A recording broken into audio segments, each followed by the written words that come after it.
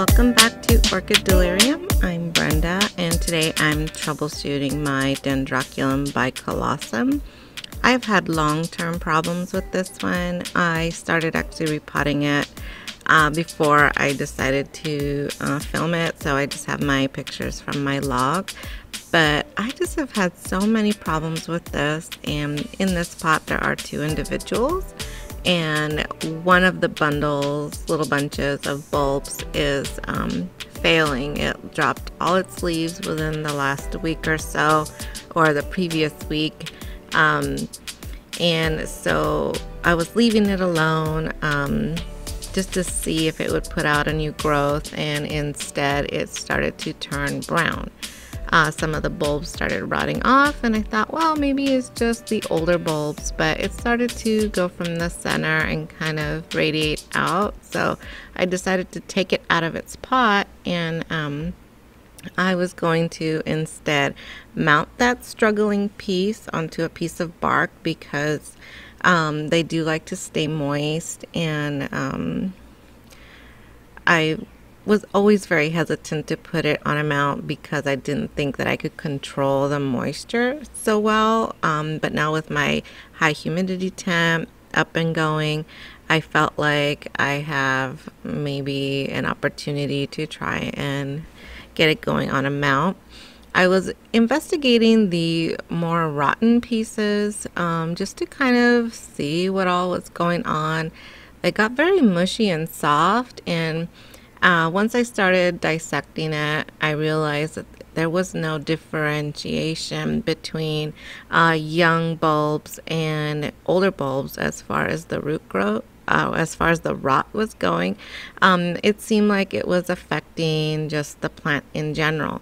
So I did treat it with some of my favorite bacteriocide, or whatever it's called. It's my Bayer 3-in-1. I guess now it's called Bio Advanced. I did not put any Physan on it because it just has such a drying effect that I just didn't want to put this plant through any more struggles. These are new growths that just failed immediately, and my thinking was always that anytime I get any moisture on the top part of the plant, the new growths will fail and rot.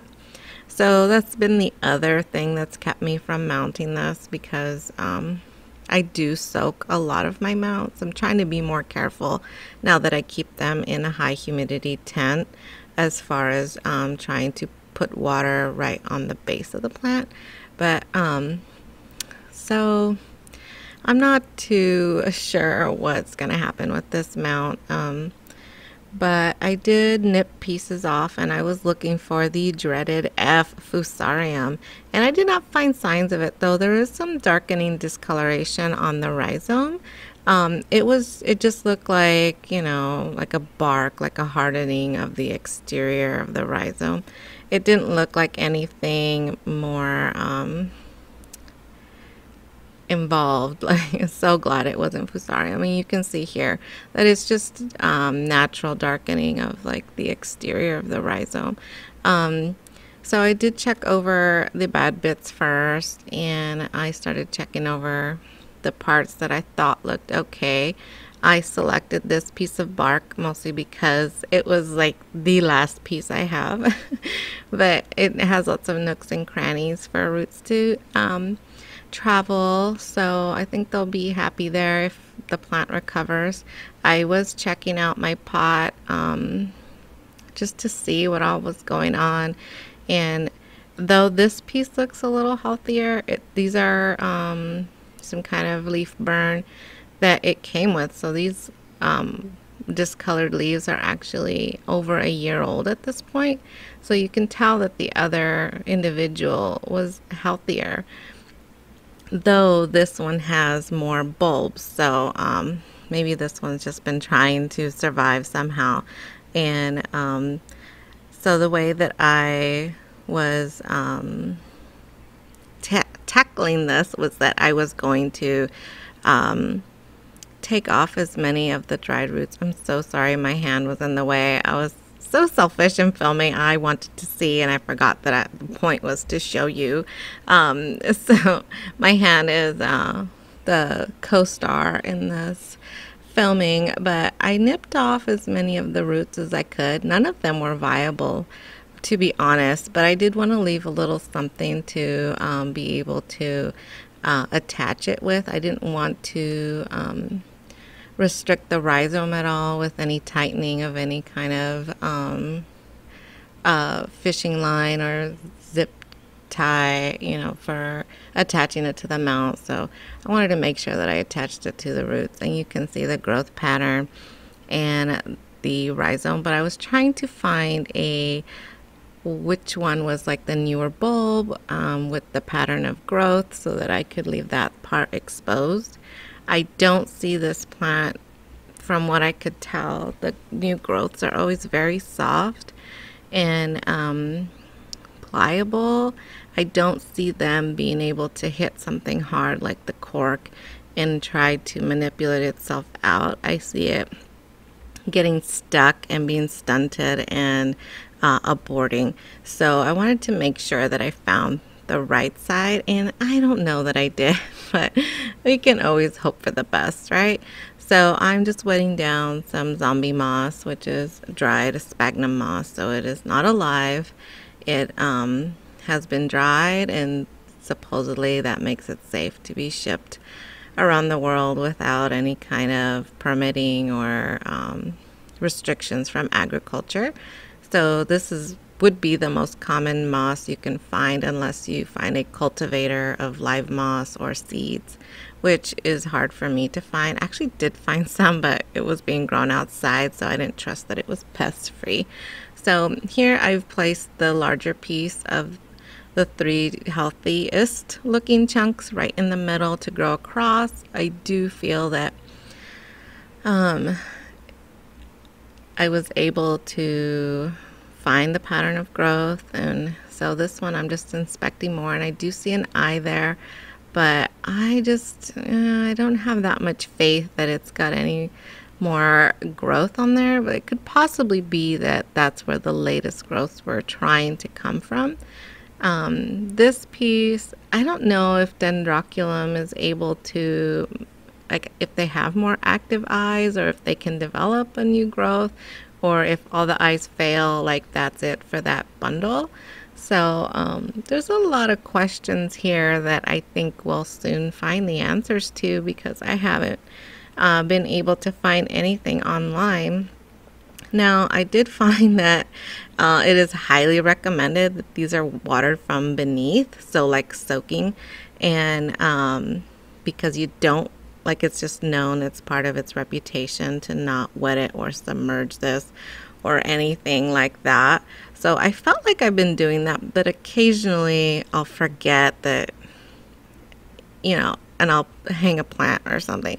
Some water will get on it, so I haven't been like the best at it, but even one little accident, my goodness, this plant, and it's labeled as a beginner plant, which I don't know, but I do love the tiny little sprig of, I guess they call it corkscrew. I refer to it as helix.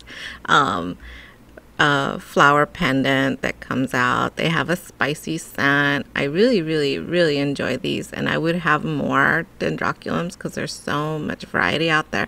In fact, Orchid Alley, Kauai Orchid Alley has a pack of like a variety of them you could buy, and it's reasonably priced. But anyway, I would love to get more, but I just have been so challenged with this one that I just think that I would not be a good orchid mommy to those. But here they are mounted, and if you would give me a little bit of patience, and I'm really just filming over all the bulbs because I was really interested to document the changes, positive or negative. And you know, this has just been one plant that has challenged me so much, and I'm honestly, like, I have very little faith in this one making it for me. But you know, we do what we can, and I guess We'll see. I did film this last week, so I was holding on to it. I had it partially edited so I could see the difference and give it a week. And here you can already tell there's some browning on some of the bulbs that I kept. That, you know, it just they don't look so great. They really don't have any roots, but in this high humidity tent, I would have hoped that the ambient humidity would keep them from desiccating. I do moisten the moss just to encourage them to come on out, and that it's a safe place to put out growths. This little eye, it's not doing anything good or bad. But everything around it seems to be going bad. So maybe whatever bacterial infection, or just plain, like, I don't think it's a virus of any kind. I think whatever is in there has traveled through the rhizome, and unfortunately I don't see this going in a positive direction as of like this week. So I'm